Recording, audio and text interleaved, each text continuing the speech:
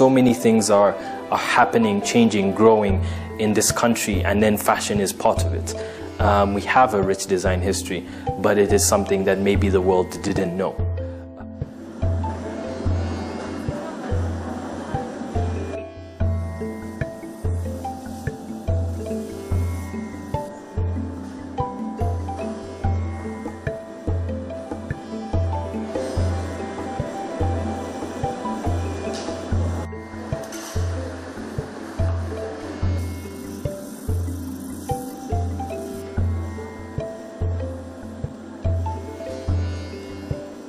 10 years ago, when you Google Rwanda, you will only see machetes and people killing each other and hungry kids on the streets.